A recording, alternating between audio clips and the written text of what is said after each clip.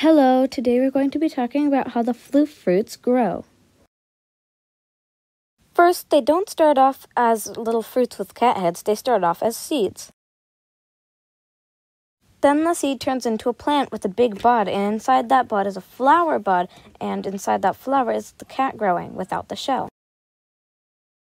Then when both buds open up, out comes the little baby kitten covered in big flower petals that are actually little wings. A week later, the creature uses its wings to search for fruits to eat. After 6 months, the cats are almost kitten-sized, and their wings are getting smaller, and the fruit starts to grow around their neck and get bigger and bigger. 6 months after that, they are fully grown, and the wings are gone, and the shell has grown over them completely. Bye! See you next time!